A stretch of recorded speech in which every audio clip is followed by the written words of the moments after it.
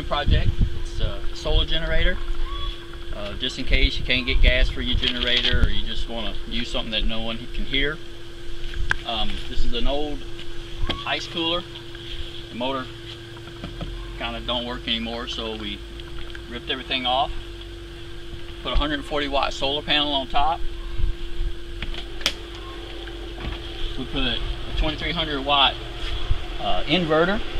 There's a couple batteries in there now. We're gonna add a few extra batteries. A little simple charge controller.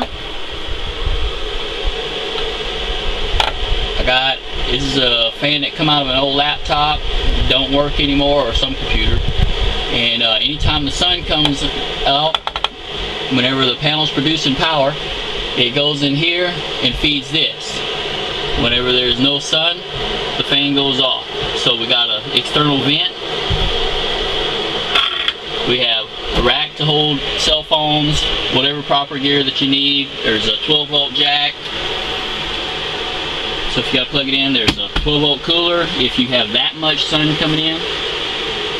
There's a liner.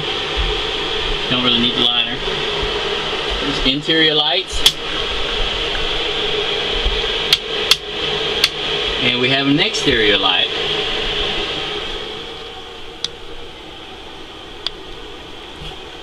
And then this on the back side is hinged, so you can get to all your wiring.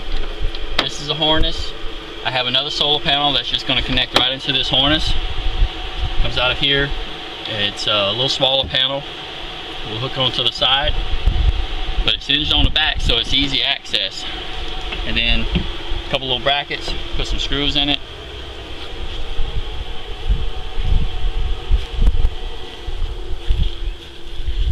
On the back side, we put in it's just a metal box that came out of an old building. So we put a wiring harness in there. Here's your 110 power. This is actually feeding the aquaponics system right now. That way we don't use power for the aquaponics, growing the plants. A couple of hinges. You can use this on like a deep freezer. Do the same thing with the deep freezer, as long as you got a vent on the back side and maybe a vent on the bottom to suck decent air in, some airflow. Mount your solar panel on top where you can hinge it back and forth. Solar panels in the bottom, batteries in the bottom. It's the same thing. It's simple. Yeah, it's fairly cheap. Once you get past your solar panels and stuff, it's stuff around the house. A little PVC here. And you can move this with a dolly. We've moved it 2 or 3 different times with a dolly. Put a dolly in it, lean it over, drag it around, so you can put it on a trailer. You have power to go. No one needs to know that you have extra power. Power goes out, you don't want no one hearing a generator. This is the key, as long as you got sun.